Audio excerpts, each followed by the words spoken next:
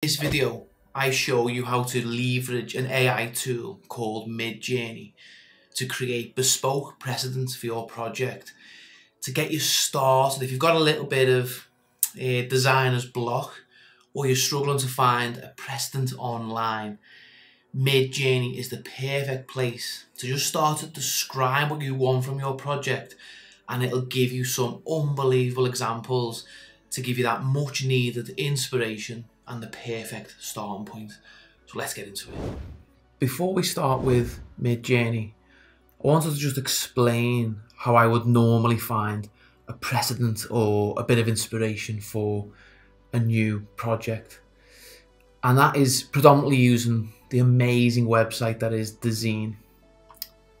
I would then search for something like brick building, and then we get something like that. Gorgeous project, right? But it isn't always that simple. Sometimes you just can't quite find the exact precedent.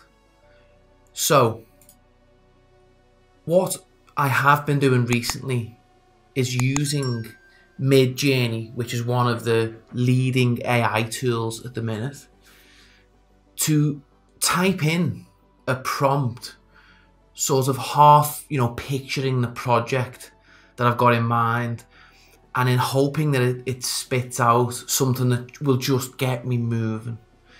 Now, what I've been doing with some of these lovely kind of outpost shots, I've actually been playing with new hero images on the ArchAdemia website.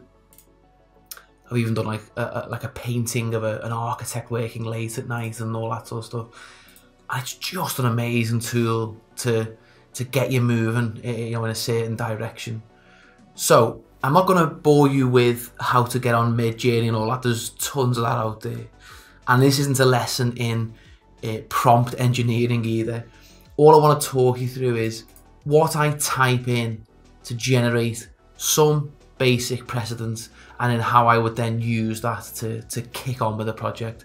So first things first, I've typed in a prompt here: modern architecture, brick building, large windows, blah, blah, blah.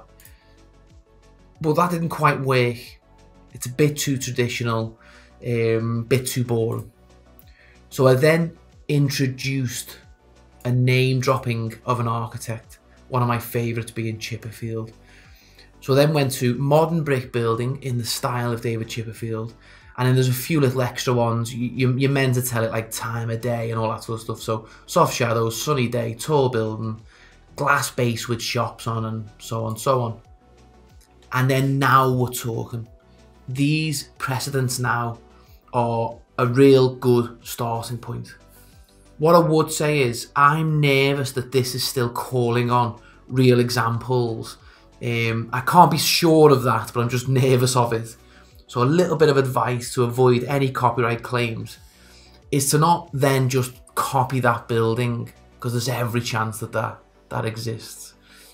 So what I would say to you is pluck out some of the architectural moves in these precedents, and then start to come up with your own version of some of these moves. And obviously your design will also be site specific, so make sure that your design is responding to the site. And I'm sure with those iterations you'll avoid plagiarism then. And what I mean by an architectural move is, see the way this side here of the building is far more recessed there than that side. To me, that emphasizes the entrance, and I do like the way the solid brick element of the upper part of the building then returns down, kind of grounds the brick element, and it also then emphasizes that is that kind of the corner of the building. So that move, there's nothing stopping you taking that as an architectural device and applying that to your project.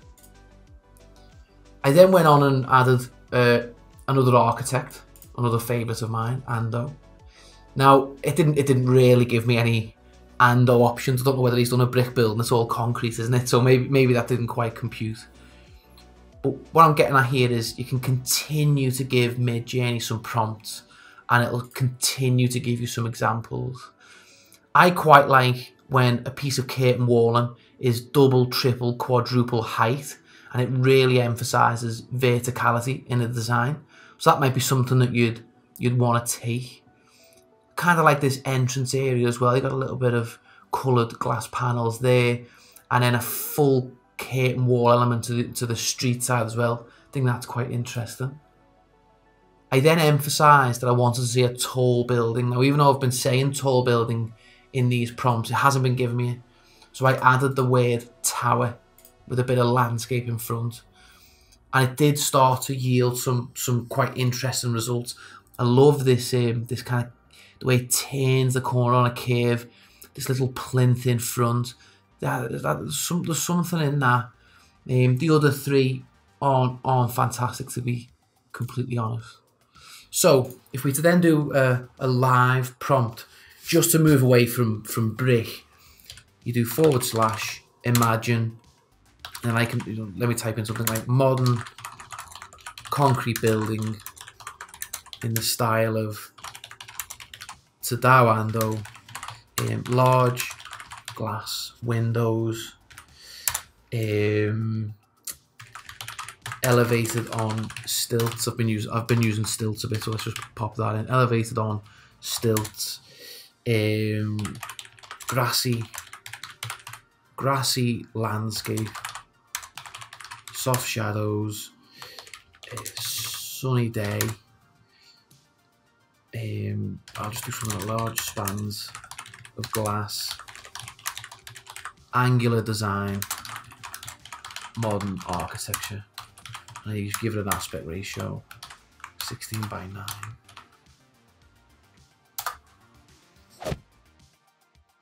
So we're back, and we've got 4 examples here of modern concrete buildings on stilts in a grassy landscape. I mean, how good is that? and also, while we're on this, what a great tool for starting a university project as well.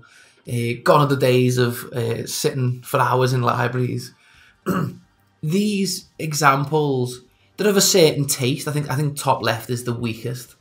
The other 3, I think, are very interesting. They are very Tadao Ando. Loads of glass. Love that kind of elevated position in the landscape. Not sure how that would work structurally. Looks like it wants to fall over to one side. But very, very interesting pieces of design. I would then take one of these examples. Let's just do like one of these top right. It's quite simple, really. Now, obviously, you need to apply your designs to a site, right? But just to give you a little indication of how I would then take one of those ideas, I would then start to mock up something like this.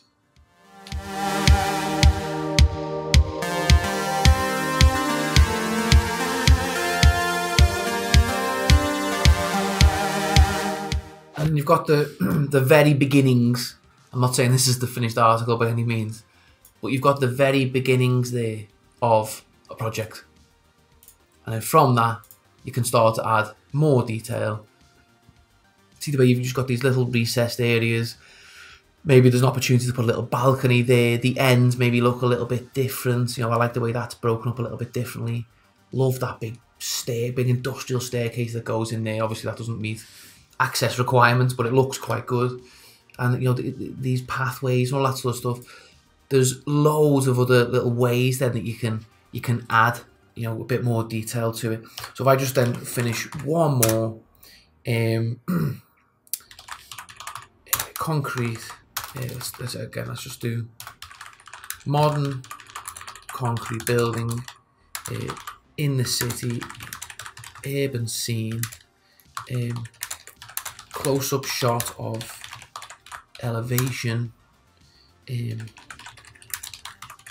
polished concrete, large windows, modern design, modern architecture, evening, let's do like wide angle lens. And let's just see if this gives us something to then just a bit more inspiration, just to add a bit more detail to what has been a fairly interesting starting point. So we've got these examples, and what I would say from these is that it does give a bit of a sense of proportion. That's a little top heavy, where you've got like a single line of glazing there and it's kind of a double line above. Not bad, you know, little look at lighting there. This is quite interesting as well, very rhythmic and simple facade.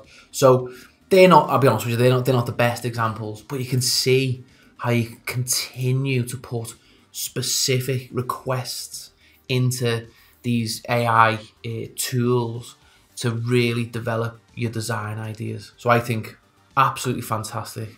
Hopefully it's not coming from my job too soon. And for now, I'm all for it. So I hope that's helped. Hope that's quite interesting. And any questions, or if you want to see more like this, let us know in the comments. Next one.